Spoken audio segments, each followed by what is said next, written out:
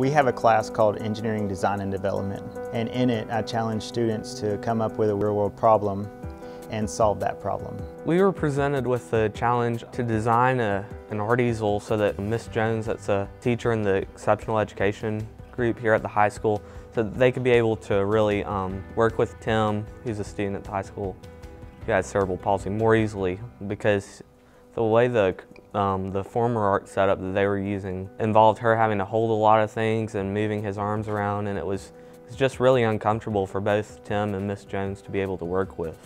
His field of vision is limited to a space that's up around his forehead. So in order to see what's in front of him, he drops his head so that he is really looking right here. So to look at a piece of paper that's flat on a table, he was having to curl up, excessively, which is not at all good for his, physical posturing.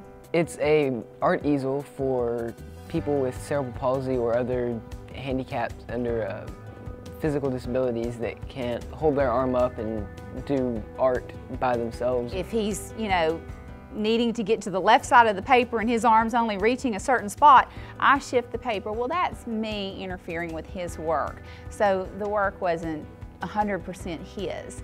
With the adaptive easel, the work is his. It's genuinely his. I think we'll be able to build more easels, and we'll be able to get into some of the other schools, possibly the elementary school and the middle school. One thing we've learned is that engineering is problem solving, and there's lots of problems in the world. And by solving those problems, we can help people like Tim.